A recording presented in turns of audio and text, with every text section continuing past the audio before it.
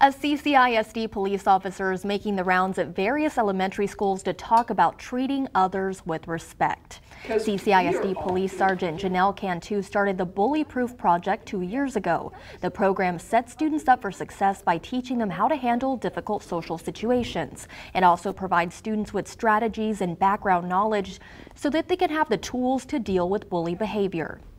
School is a good thing. Math, reading, all that is a good thing. But really I created it to give them some tools to use when they're going through life in order to help them make good decisions.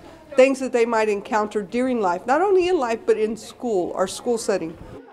Students graduate at the end of the session and they even receive certificates of completion. Sergeant Cantu hopes to have the Bully Proof Project in place at all CCISD elementary schools in the future.